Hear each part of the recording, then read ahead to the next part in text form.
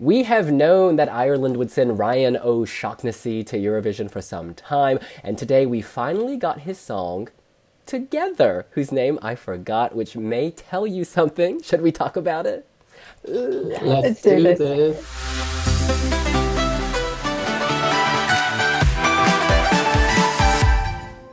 Why would true love look me in the eye and lie?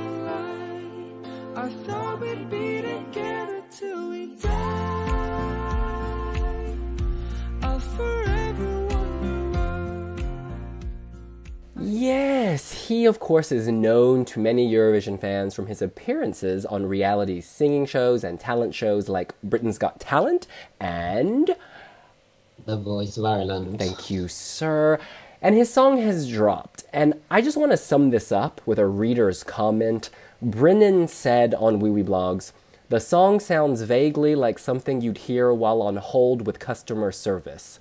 And I think it's a really good description. This is background music. It's inoffensive. It's pleasant, but it is in no way memorable. You hear it, you forget it. You may compare it to Irish Eurovision songs of the past. There is nothing original or new here.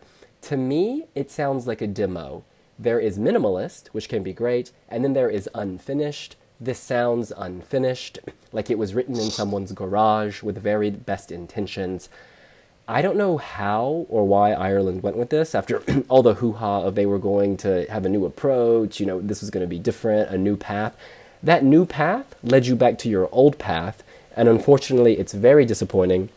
Final point for me, in this semifinal one, in the second half, you have a series of ballads which are more original, more ethnic, they have more flair. Armenia, soulful and Armenian. Greece, soulful and ethnic. Croatia, more mysterious, more dramatic. And then you've got Austria, which is just a better quality song. I'm not optimistic about Ireland's chances. I think Ryan's a great singer, but this song is not showcasing his talents, and it's not good enough. Porrick. Tell us how you really feel. But I have some positives because last year when the Irish song was revealed, I was positively revulsed by it. I just hated it from first listen. Just whatever was with Brendan Murray's voice, it just went through my eardrums and it was like a saw going, and I despised the song for 3 whole months until it was done with in May and I haven't listened to it since. This, for the difference, like you said, it's pleasant, it's nice, it's sweet. You don't rush to the skip button to get rid of it and move on to the next song. But it's very anonymous and nondescript. Like, it could be from anywhere, it could be for anything. It's not a competitive song. And I think especially if you're looking at it or listening to it, just the audio only, there's nothing to grab your attention. For the difference, when you're looking at it with the music video, they have the story. There's the gay couple walking down the street and they're doing these kind of modern dances, and there's kind of fleeting moments where they're kind of where they're doing stuff in the doorway, and I kind of can't remember it all exactly, but it's a sweet video. But I don't know how they're going to replicate that on stage or what they're going to do with the staging, because the staging is going to be very important, and as we've been told so depressingly and so many times that there's no LEDs in Lisbon. And yeah, so like, it's a pleasant song, but it's not competitive, and the video makes it a bit more gripping, but then the video doesn't match up with the song either, because it's like, I thought we would be together forever and there's lying and all this kind of stuff, whereas the couple in the video are very much still in love, so it doesn't match up with the song, which is a breakup song essentially. I listened to the song a few times, watched the video, and the weird thing is I can't actually remember how it goes. I mean, even just before we started doing this video, I listened to it again to refresh my memory, and it's gone. It's completely blank. I think that's the problem. Like, he might come on stage, he'll give a really good performance, but when viewers come to vote, if they can't remember the song, they're not going to vote for it. Even, if it's in the recap, it just might not be enough to trigger people's emotional memories. The video is really good. It's really beautifully shot, Dublin at night, looking really, like, all the lights looking really pretty. The couple, I think it's shot, filmed in a single take, so that's kind of this really nicely designed, choreographed with all the movements and the camera swooping around. But yeah, I don't think they can bring that to Lisbon. I don't know if maybe they have something up their sleeve, but it is disappointing. Just the song on its own just is really lackluster, and even the claims of there being a gospel choir, the energy that you think that could bring to the song isn't there. It just feels like something really big is missing. I've seen comments from our readers saying, "Oh, it's pretty good, but it could do with a revamp." But the deadline is March the 12th. We're only a few days away. There isn't time for a revamp. This is what we're getting, and it isn't good enough. I think Austria's Cesar took the gospel choir. In that song, you hear it and it works and it adds something. I don't even remember the gospel choir in this. I really don't.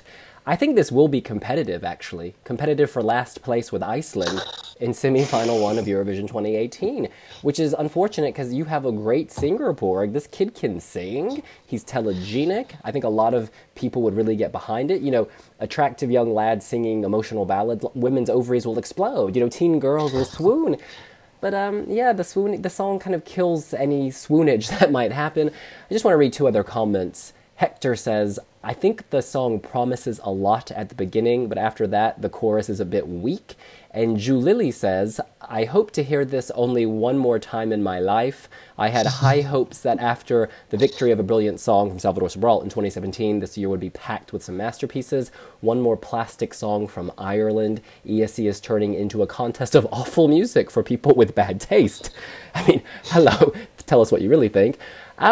And on the music video, I do think that's where their point of difference will be. Bring the same-sex couple to the stage, have something as artistic and interesting. It's timely. I guess it maybe nods to your first gay prime minister, or is he a president? He's been there for a while now. Okay, never mind. Social change in Ireland, who knows? Maybe there's a broader picture, a broader story here, which is nice. Yeah, on the whole, it's a no from me.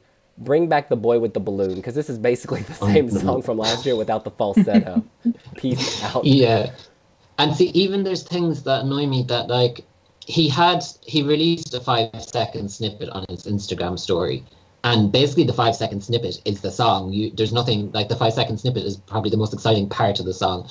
And then what annoys me as well is that the Irish PR is non-existent, because they just randomly, out of the blue, dropped it on the radio this afternoon at like 3 p.m.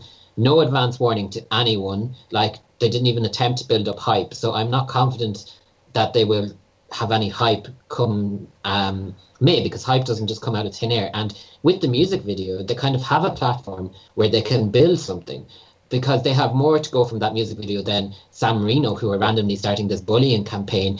Malta have the mental health. Whereas Ireland have this perfect video with the same-sex couple and everything that's going on in Europe surrounding that, and yet the song comes out with minimal fuss, and any PR effort so far seems to have been just coming from Ryan himself. And it's a male-female duet. There is a female singer that's sort of doing a counterpoint with him. So I'm not quite sure what they're thinking. It almost seems like there are different people working on different parts of the campaign. I get the feeling that the staging will be done by someone completely new and it will have a completely different feel. But yeah, they said earlier in the year that they were this year was following Salvador's win. It was going back to basics, and they were going back to what Ireland was good at in the 90s. But songs like that don't do well at Eurovision anymore. It would be as crazy as entering like a Spice Girls style rap song. Hello, San Marino. But yeah, it's a really unusual choice of song, and I just think it just doesn't feel like. The best thing about it is Ryan. He's a brilliant performer, and I just feel that they've messed up. They've got him, but they haven't given him a good enough song. So it'll be interesting to see what they do. Well, at the end of the day, if the tabloid rumours are to be believed, he was the second choice. And you can see now why he wasn't RT's first choice. Back to basics or just basic, I will leave that one with you. Maybe he'll elevate it live. Look, Brendan Murray, I didn't like the studio cut, but then I actually thought the live performance was okay, and there was some creativity there. It was memorable. I remember that big old balloon. I remember that falsetto. So maybe he will surprise us live. We know Ryan is a great performer.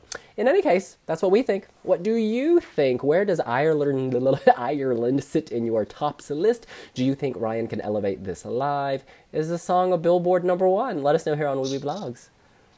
Make sure to subscribe, and once you've done that, hit the notifications bell. And tell us what you think in the comments below. And we'll see you later. Bye. Bye. Bye.